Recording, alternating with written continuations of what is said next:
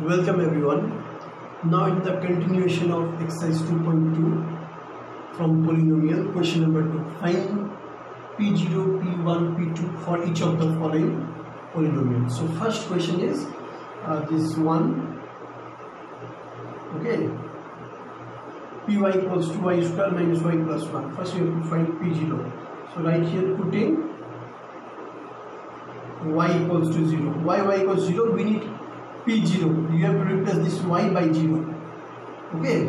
Then you have to replace all y with the value of 0. Why this 0? Because it is asked in the question P0. That's why. Okay. So now you see P of 0 equals to 0 square minus 0 plus 1. It is 1. Okay. Now putting next P1 means y equals to 1. Putting y equals to 1.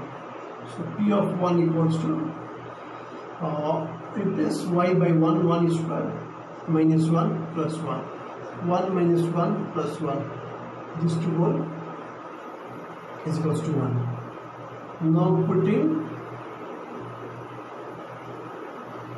y equals to 2. So P of 2 is equals to here 2 square minus 2 plus 1. 2 square is 4. 4 minus 2 plus 1. 4 minus 2, 2. 2 plus 1, 3. Okay. In this way, you can solve this question. Now you write question number 4. Question number 4. Okay. 2 and 2, 3 are homework. Okay. Question number 4. Question number 4. What is given here? P of x is equals to x minus 1 into x plus 1. Okay. So now here also P0 means putting here x equals to 0. Okay, because we have to replace this x by 0. That's why x equals 0. So all the values of x will be replaced by 0. Now P of 0 is equals to 0 minus 1, 0 plus 1. It means that 0 minus 1 minus 1 is 1. So minus 1 is the answer. Putting x equals to 1. Now P of 1. So it is 1 minus 1 into 1 plus 1. So 0 into 2 is equals to 0. Putting x equals to now next 2. So P of 2, same way you replace this x by 2. So 2 minus 1 into 2 plus 1. It is 2 minus 1, 1, 2 plus 1, 3 is equals to 3. So in this way we have to solve this type of question. Okay. Now next question number 3. See question number 3. Verify whether the following are zeros of a polynomials. Okay, indicated against them. Now important zeros of a polynomials. What do you mean by zeros of a polynomials? Okay. Now I will explain you by giving a simple example. Here zeros of a polynomial. Suppose P of x is a polynomial and its value is suppose x plus 5. Okay. Now you have to find the zeros of these polynomials. Now zeros of the polynomials, since here polynomials is in variable of x, so here it is asked zero of the polynomials. So how to find zeros of the polynomial? See, actually zero of the polynomials means the value of the variable. So here variable is x. So value of the variable for which the value of the polynomials is 0. Understand? How this value of the polynomials will come 0? You imagine, you think by yourself, put x equals to minus 5. Then see what will come. See, minus 5 plus 5 equals to 0. Okay. So this is P of minus 5 equals to 0. So it means that for the value of x equals to minus 5, the value of these polynomials is 0. That's why minus 5 is 0 of these polynomials. Okay. Suppose P of x is a polynomial. Okay. And polynomials in variable x. Suppose ax square plus bx plus c. Okay, suppose.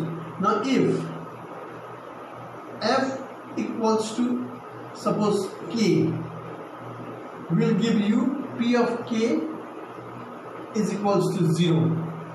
Okay, then any polynomials, is an example, p of k equals to 0, then this k is called 0 of these polynomials. Okay, so zeros are the value of the variable at which the values of the polynomials is 0. Okay, so zeros or roots, sometimes it is also called roots of a polynomial. Okay, now you see question number 3.1. You just write question number 3.1. See, here it is given p of x. Given p of x is equals to 3x plus 1, and you have to show that x equals to minus 1 by 3 is 0 or not. So you have to put the value of x equals to minus 1 by 3. If value of the polynomial will come 0, then it is the zeros of the polynomials. Okay, so here putting this x equals to minus 1 by 3 in p of x. Okay, let's see what will come. P of minus 1 by 3 is equals to 3 into minus 1 by 3 plus 1. So this 2 will cut. So minus 1 plus 1 equals to 0. Yes, it is coming. When x equals to minus 1 by 3, the value of p of x polynomials equals to 0. Then yes, minus 1 by 3 is a 0 of p of x. Finish. Okay, in this way you can solve. Now see question number 2 also. Into what is given p of x equals to, here I given, okay, given p of x equals to 5x minus pi. So putting x equals to 4 by 5. Now you see p of 4 by 5. I am replacing the value of x with 4 by 5. So 5 into 4 by 5 minus pi. So 5 will cut. So 4 minus pi, which is not equals to 0. Okay, it means that 4 by 5 is not a 0 of p of x. Finish. Okay, in this way you can solve. Now write question number 6 also.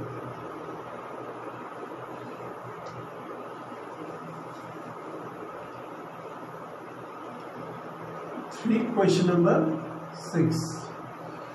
What is there? P of x is equals to given Lx plus m, where x equals to minus m by l. Same way we'll prove this is 0 or not, putting x equals to minus m by l in p of x. Now you replace all x by minus l by m. Therefore, p of minus m by l is equals to l into minus m by l plus m. This to 1. So minus m plus m equals to 0. It means yes, minus m by l is a 0 of a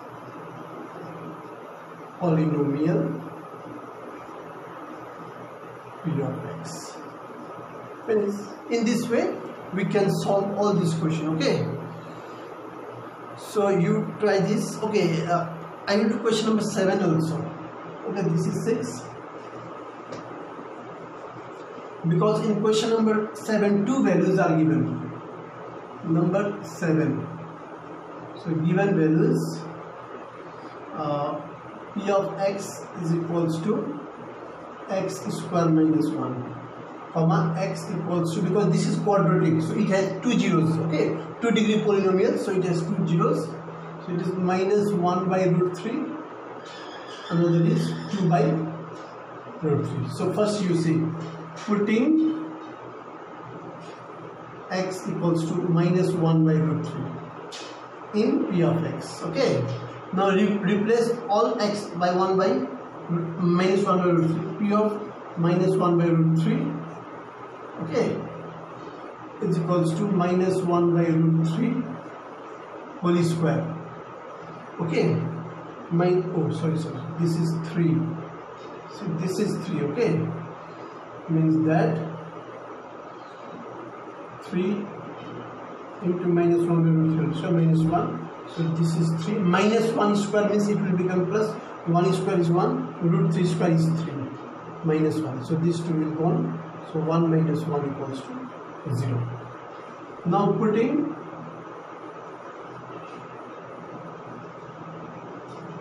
x equals to 2 by 3 in P of x. Okay, so P of 2 by 3 is equals to 3 into 2 by root 3 whole square minus 1. So 3 into this 4 by 3 minus 1. 1 4 minus 3, which is not equals to 0. So here minus 1 by root 3 is a 0, but 2 by root 3 is not a 0 of P of x. Okay, because it is coming here this 3, so which is not equal to 0. Okay, in this way you can solve. Okay, so now question number 4. 3 remaining you can do as homework same way. Now question number 4, very simple. Find the 0 of the each of the following polynomials. It's very simple, easiest. Okay, it is the easiest question. So P of x is equals to, it is x plus 5. So you have to find here zeros. So how to do? See, simple. So P of x equals to 0 you have to take. It means that P of x equals to x plus 5. So x plus 5 equals to 0. So x equals to minus 5. This is the 0 of the polynomial.